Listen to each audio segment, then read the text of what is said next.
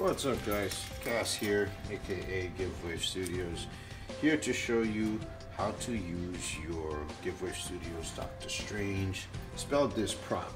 If you purchased this kit on Etsy, thank you very much. If you're watching the video just to kind of get an idea how to make your own, I hope this helps too. So, your laser cut disc comes in your package as well as this little thing. You'll notice that there's a cable hanging from your disc. Don't worry about that. We'll get to that in a second. I'm going to show you guys how to basically maneuver this. So there is a U-ring on the back here, clear U-ring that's connected to the disc, and this is basically what you use to just kind of prop it onto your hand. You can use 2 fingers, 3 fingers. I mean, everyone's finger thickness is different, so whatever is more comfortable to you. You can also do kind of like the fist method for like the shields and the deflection and all that stuff that he does with the spells. All right, now that that's out of the way, we also have a little package here that you get with this, and that's going to contain your remote control to on off your prop, so you don't have to fiddle with it. You can change colors. Also get a 1200 milliamp hour battery. These come in assorted colors, so you might get pink, you might get black, you might get silver, you might get gold. They all work, don't worry about it. And also a little GiveWave Studios booklet, just giving you guys like features and how to take care of your prop and charge the battery properly.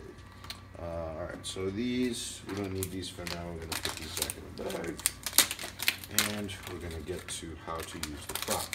Now, Doctor Strange, as you well know, especially the MCU one, he has the bracer that he wears in the movie. And so this prop is made for people who are kind of doing a screen accurate version, or maybe any type of like sorcerer that has some type of bracer, because that's where your electronics are going to get hidden.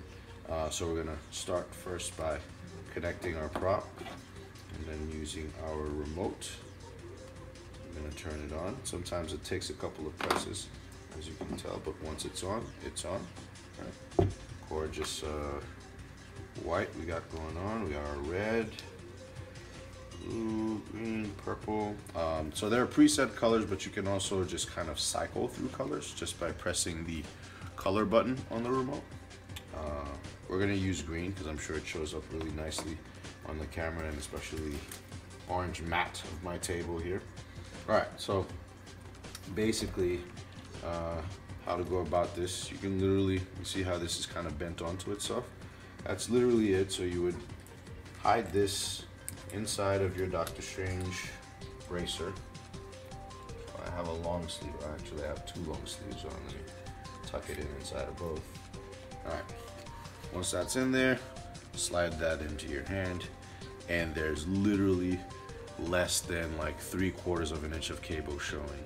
Now this does come raw. You can paint this whatever color you'd like. If you think it camouflages more with your outfit, by all means, feel free to do so.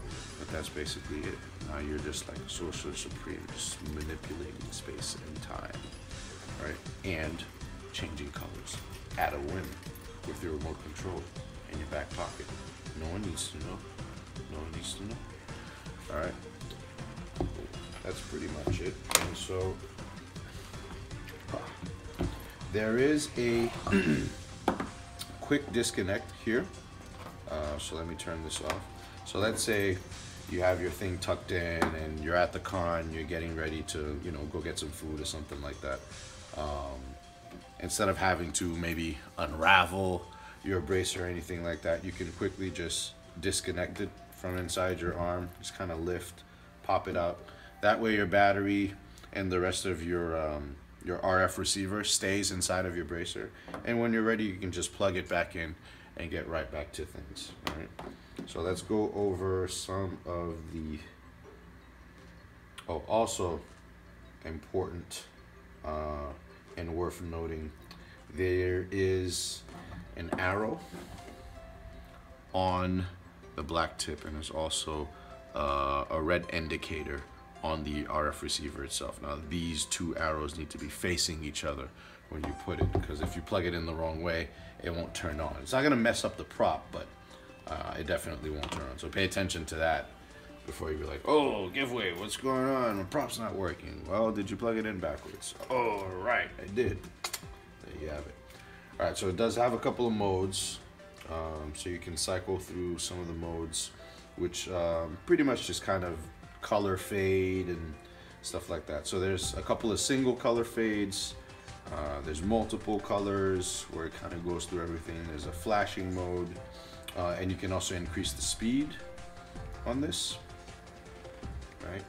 Really fast or really slow. So I'm gonna keep cycling through the modes for you guys, kind of like flashing blue. Color fade, it's like a 7 color fade. This is probably like a 5 color fade, 3 color fade, and like a single color fade. So it's kind of like a pulsing. So I could go, let me see if I can, yeah. So in the blue, it's probably a better contrast with the table. I can go really fast on this, or I can bring it down. Just slow it down, so as you're walking, it's just kind of like your powers are kind of pulsating. It doesn't do the flickering effect or anything like that. If you guys want to mess with the electronics, by all means go ahead, but this setup is the minimum that I could bring everything down so that everything is just really nice, clean, compact, and you don't have to worry about anything. Plus you already have a bunch of features included in the control. So that's it. Turn off and you're ready to rock. Hope you guys enjoyed it. Again, thank you for supporting all the social media stuff. GiveWave on Instagram and on Twitter and YouTube and Facebook and all that good stuff. All right, cheers guys. See you guys soon. Peace.